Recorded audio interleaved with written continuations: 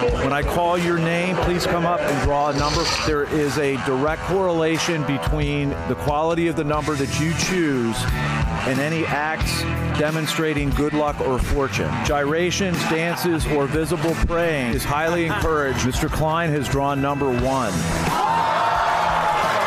83. Mr. Green has drawn number 85. Ms. Porter drew number 5. I'm going to be picking an office with good access to the Dunkin' Donuts.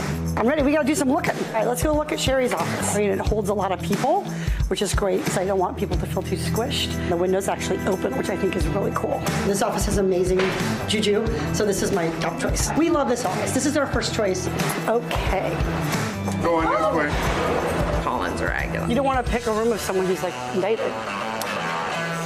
It'll be good.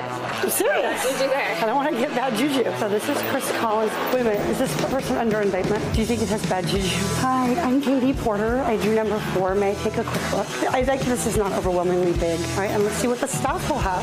Okay, we need one more choice. Yeah, I like this one. Thank you. We're going to go draw. Ms. Porter is now up. Ms. Porter has selected room 1117.